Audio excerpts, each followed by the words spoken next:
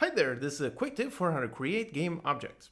So let's say you need to create a game object through code that you need to do something like play a sound.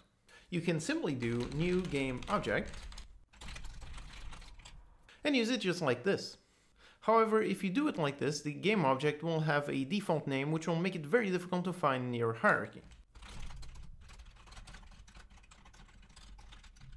So here, as you can see, I have 10 game objects and they all have the exact same name. So if I was trying to debug some error in my code, it would be very difficult to find the game object that I'm looking for. So whenever you do create a new game object, always look at the second constructor, which allows you to put a name.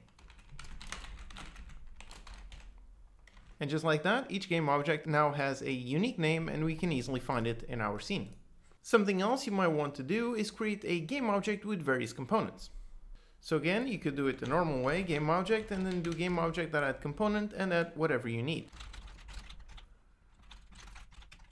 And again, this works perfectly fine, but if we see on our game object, you can see that we have a third constructor, which allows us to specify the components that we want that game object to have.